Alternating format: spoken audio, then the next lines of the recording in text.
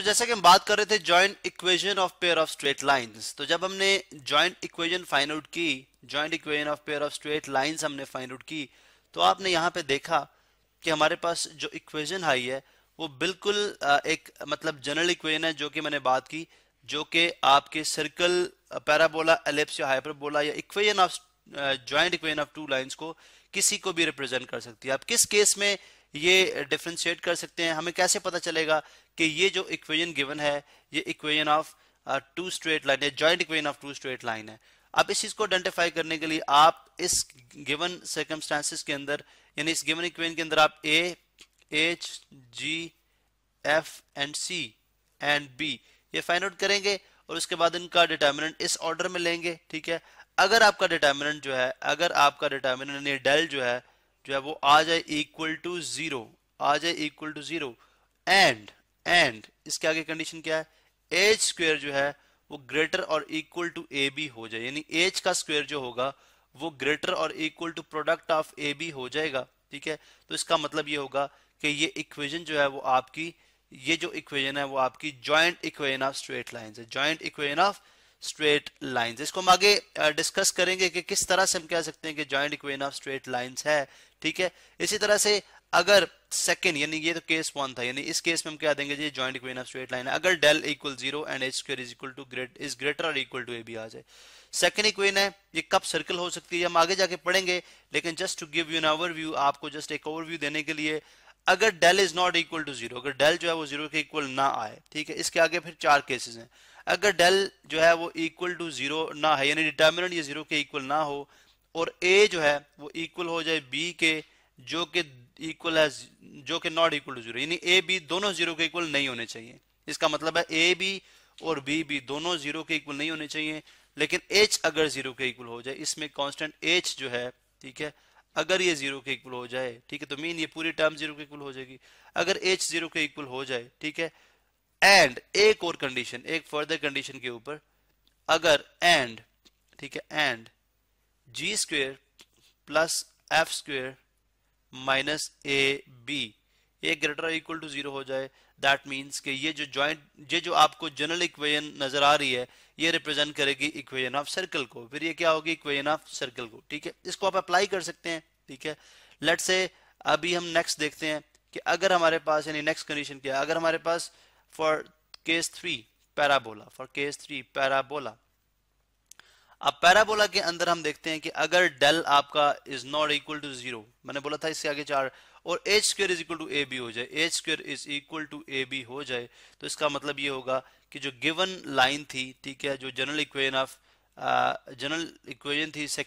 General equation of second degree थी, ये represent करेगी पैराबोला को, ये रिप्रेजेंट करेगी पैराबोला को। उसकी शेप आप जानते हैं पैराबोला किस तरह से होगा, पैराबोला की शेप जो है वो इस तरह से होती है बिल्कुल,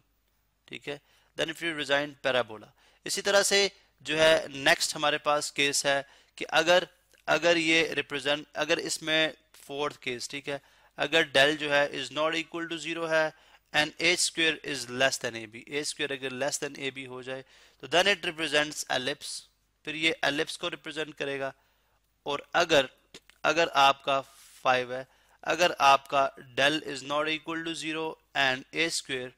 is greater than A B हो जाए, तो दैट मीन्स कि ये आपके पास क्या होगा, हाइपरबोला। अब ये काइंड ऑफ आपको एक एक शेकी सी स्टेटमेंट्स लग रही हैं, लेकिन just to give you an overview, क्योंकि हमने चूंकि एक जनरल सेकंड डिग्री की बात की है फर्स्ट टाइम, ठीक है, इसमें जब हम सर्कल में जाएंगे तो हम इसको प्रॉपर्ली प्रूव करेंगे हर बात को कि किस, यानी अगर ए स्क्वायर इज, यानी del not equal to zero में ये क्यों पैराबोला, हाइपरबोला या एलिप्स या सर्कल को रिप्रेजेंट करता है, उसमें डिटेल में बात करेंगे। यहाँ पे जस्ट आपको एक इन्फॉर्मेशन के पॉइंट ऑफ व्यू से बात बताई जा रही है कि आप इसको जो है वो रिटेन करें या याद रख लें, ठीक है। अब देखें इस केस में, यानी हमारे पास जब हम बात करते हैं जी कि अगर हमारे पास जो है वो इक्वेशन ओरिजिन से पास करती हैं, ठीक है, यानी अगर ये जो इक्वेशन है, यानी जो दोनों लाइंस हैं अगर ओरिजिन से पास, ये तो हमने जनरल बात की कि देखें यहाँ पे तो किधर से भी पास कर सकते हैं, यहाँ पे तो किधर से भी पास कर सकती हैं। अगर वो दोनों की दोनों लाइन जिनकी हम जॉइंट इक्वेशन फाइंड आउट करें, जिनकी हम जॉइंट इक्वेशन फाइंड आउट करें, दे pass through origin, for example this is why axis, this is why axis and this is x axis, और वो दोनों की दोनों लाइंस पास करती हैं ओरिजिन से। फॉर एग्जांपल फर्स्ट लाइन ये है, ठीक है, ये लाइन L1 है, ठीक है, and this line is L2, ठीक है, ये लाइन है आपके पास L2। अब अगर दोनों के दोनों ओरिजिन से पास करती हैं, इसका मतलब है इंटरसेप्ट इस केस में क्या हो जाएगी, 0। तो अगर मैं y is equal to mx plus c में इंटरसेप्ट 0 कर दूं, if this become 0 then equation बन जाएगी y is equal to mx। आप स्लोप इनके डिफर कर सकती है। इसका मतलब है दो ये जो लाइन है इनको अगर मैं जनरल फॉर्म में लिखता हूं तो ये बन जाएगी y is equal to m1x and second equation बन जाएगी y is equal to m2x। सिर्फ किस चीज का फर्क होगा, स्लोप्स का, सिर्फ किस चीज का फर्क होगा, स्लोप का। यानी इसमें 1 unit change in y in x brings 1 unit change in y, यहाँ पे 1 unit change in x brings 2 unit change in y। इसका मतलब है इसकी स्लोप लेट से अगर 1 बनती है तो इसकी स्लोप बनेगी 2, ठीक है, लेट से हम असूम कर रहे हैं, ठीक है। तो स्लोप जो है उनकी मुख्तलिफ है। अब इस केस में अगर आप इससे अगर आप इक्वेशन बनाते हैं, ठीक है, अगर मैं यहाँ से इक्वेशन बनाऊं, ठीक है, लाइक इस तरह से y minus m1x is equal to 0 and y minus m2x is equal to 0, तो इसमें जॉइंट इक्वेशन ऑफ लाइन किस तरह से आ जाएगी, इसमें जॉइंट इक्वेशन ऑफ लाइन कैसे आएगी, आप देख सकते हैं जी, we will multiply y minus m1x into y minus m2x is equal to 0 and is equal to 0। हम इनको मल्टीप्लाई कर लेते हैं और हमें आइडिया हो जाएगा कि अगर दो लाइंस ओरिजिन से पास करती है तो उनकी जॉइंट इक्वेशन किस तरह से आ सकती है। यहाँ पे आप देख सकते हैं जी, y इंटू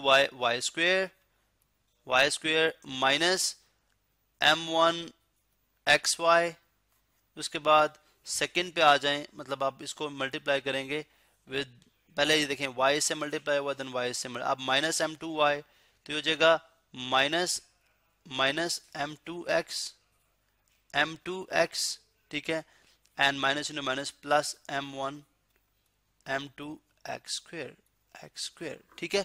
अब अगर आप देखें तो अब हम किस तरह से इसको देख सकते हैं, सॉरी यहाँ पे माइनस m2xy है, ठीक है, दिस इज xy। चले अब अगर आप देखें तो ये हमारे पास जॉइंट इक्वेशन किस तरह से बनती नजर आ रही है, बन जाएगा y स्क्वेयर माइनस, ये देखें अगर मैं नेगेटिव कॉमन ले लूं तो m1 प्लस m2 हो जाएगा, m1 प्लस m2। अब इसको टेक्निकली हमें इसको इसके नीचे लिखना चाहिए था, बिकॉज दिस इज द, ये सेम वेरिएबल्स है, मैं यहाँ पे इसको इसके नीचे ही लिख देता हूँ, ठीक है, because minus m2xy plus m1 m2x, तो यहाँ पे x स्क्वेयर, सॉरी यहाँ पे आप देखें तो ये बन जाएगी y स्क्वेयर माइनस कॉमन, तो ये आ जाएगा m1 plus m2xy and plus m1 m2x square is equal to 0। अब ये है जी, ये बेसिकली आप यूं समझेंगे this is called special type of, ये आपके पास है special type of second degree homogeneous equation या जॉइंट इक्वेशन, डिग्री होमोजीनियस और जॉइंट इक्वेशन, होमोजीनियस इक्वेशन, ठीक है। अब नेक्स्ट वीडियो में हम देखेंगे कि सिंपल फॉर्म में या सिंपल फॉर्म के अंदर हम जो है जनरल फॉर्म के अंदर हम स्पेशल टाइप जनरल फॉर्म के अंदर हम second degree of homogeneous equation जब वो ओरिजिन से पास करे किस तरह से फाइंड आउट कर सकते हैं।